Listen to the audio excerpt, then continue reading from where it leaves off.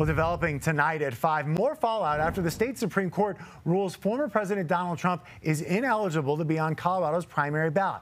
Now, the state Republican Party is threatening to ignore the results of the election altogether. That's even after it charged candidates thousands of dollars to be on the ballot. Political specialist Sean Boyd has been following this from the beginning for us. So, Sean, what are the implications if the party follows through on this threat? They're significant for voters and for candidates. The primary determines how delegates are awarded at the Republican National Convention, where the candidate with the most delegate votes from each state becomes the party's nominee. But the Colorado Republican Party says if Donald Trump isn't on the ballot, it will ignore the results of the primary and award delegates itself at the caucuses and state assembly, even though the presidential candidates had to pay as much as $40,000 apiece to be on the ballot.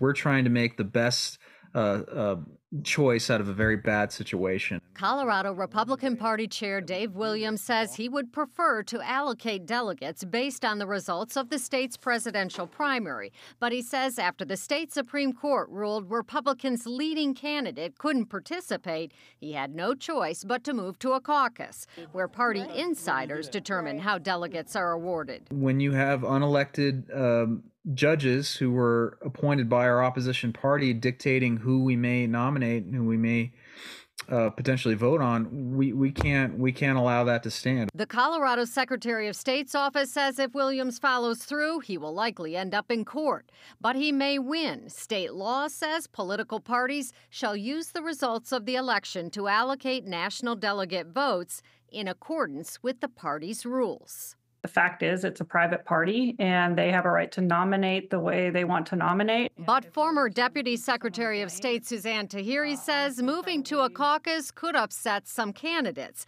The state party required every presidential candidate to pay $40,000 for access to the ballot, and they had to go on social media and say they're excited about it. I'm embarrassed every time I see it on X.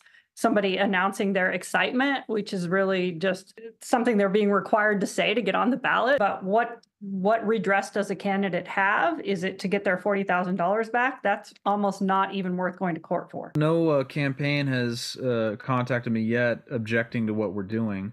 Williams says he simply wants to give every candidate a chance to compete fairly, even as some members of the state GOP's Central Committee try to force a vote next month to endorse Trump and ask the other candidates to withdraw.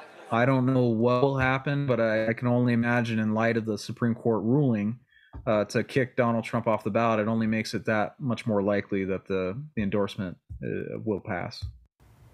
Williams says he would prefer the Central Committee to not endorse any candidate, but he says he can't stop a vote if 25% of the committee wants it.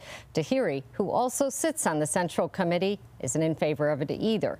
As for the money candidates paid to get on the ballot, Williams says it would now give them access to the caucus instead, if he goes that route. He says he's going to wait and see what the U.S. Supreme Court decides once these appeals happen. He also needs permission from the National Republican Party. So. All right, Sean, thank you for following this so closely for us. Some Colorado leaders are calling